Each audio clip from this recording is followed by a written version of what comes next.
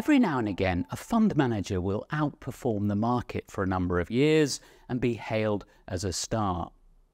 And that's when most investors pile in, and then the fund manager starts to underperform. That's exactly what happened with the well-known British fund manager Neil Woodford, whose flagship fund collapsed in June 2019. This was huge news. This was the biggest British business story of the summer. I can remember at the time, the FT, we did 5 front pages in 6 days that week. It collapsed. And it was one of those turning points, I think, for the British fund management industry, where they really had to have a good look at themselves and think, are we serving the customers in their best interests? What can we do better? It was huge. As Owen Walker says, the Woodford collapse could have been a turning point for the fund management industry, but the star manager culture is still very much alive and well. So what are the lessons for investors to learn?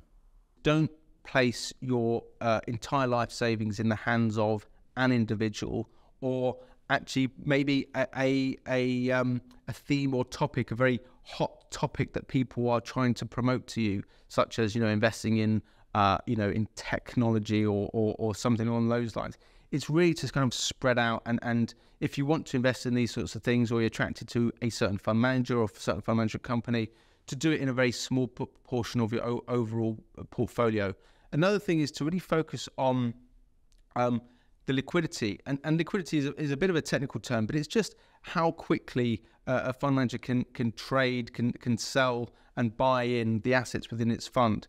Now, some of these funds, they're very hard to sell. So if you pull your money out and other people pull their money out, it's going to leave that fund in an awful lot of problems. Investors also need to be wary of fund recommendations.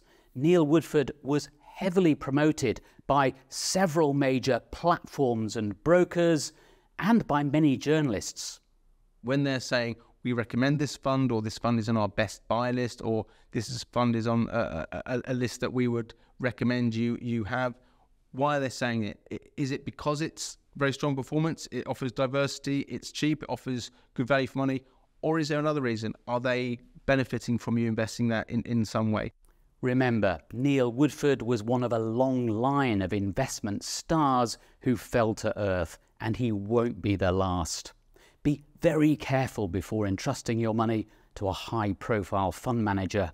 They can lose their stellar status very quickly.